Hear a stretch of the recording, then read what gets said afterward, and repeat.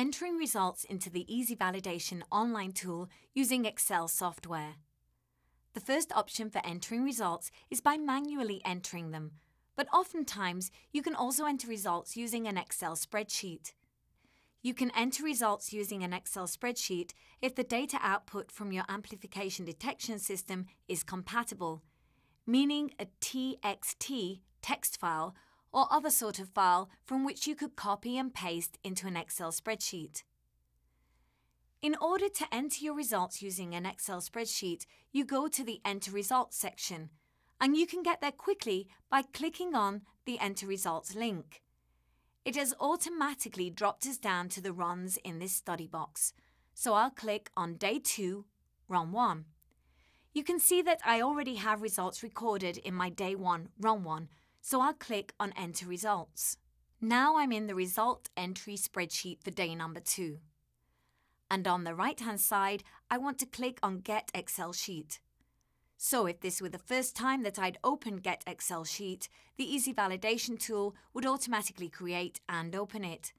But since I've already opened up and created an Excel spreadsheet, it's asking me to specify the download I'd like to select. And I'm going to choose the last one. So I click on Study 280. Double-click. And now EZValidation tool has opened up my spreadsheet. It's populated the columns with the same column names as in my EZValidation interface. So these are the wells in Excel software. These are the wells in EZValidation tool. The IDs in Excel and the IDs in EZValidation tool, as well as results and ignore columns. And here we can see that EZValidation tool has automatically populated down below Day 2, Run 1 for us, everything that we're seeing here.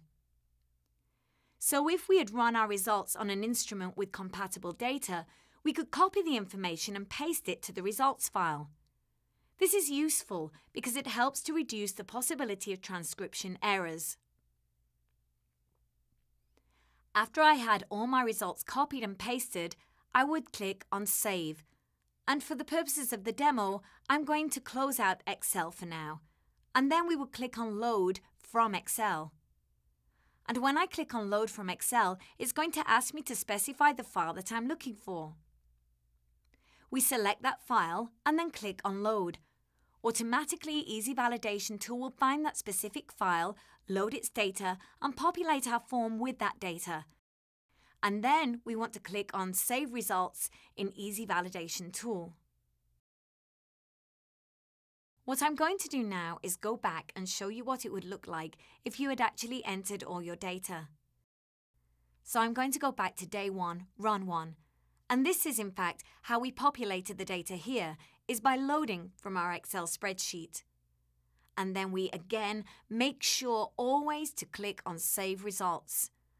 And then to get back to our study, you would click on Return to Study.